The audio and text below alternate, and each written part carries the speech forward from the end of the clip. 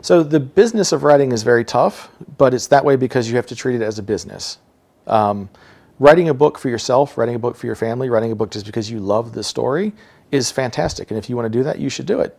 And you will probably get great enjoyment out of it, and people may read it, and it may be wonderful.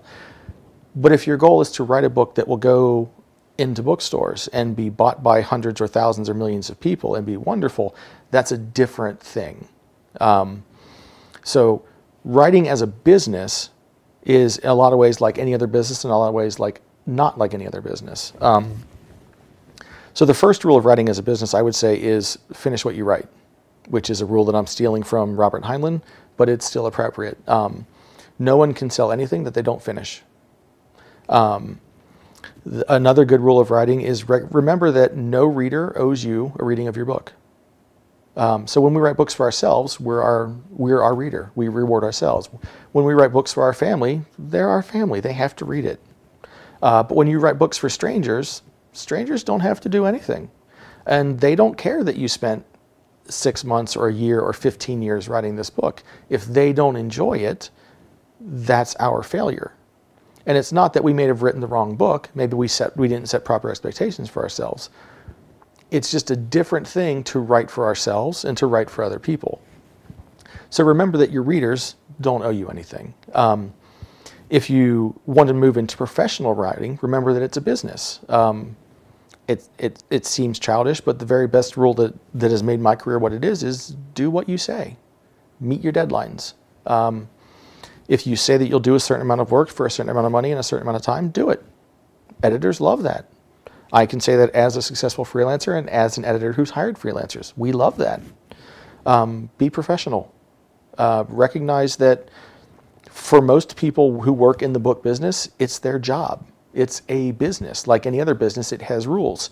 You don't go into a restaurant and scream at the chef for no reason. In the same way that maybe you don't go to a convention and scream at an editor for no reason. You don't go into a furniture store and suddenly start remaking the furniture on the floor. I want this couch to be in blue, so I'm going to rip that cover off this one and put it on this one in front of God and Radar. It doesn't work that way. In the same way that when someone hires you to write something, you're being hired to write what they're paying for, not necessarily what you want. And I think the simplest advice for the business of writing is be nice.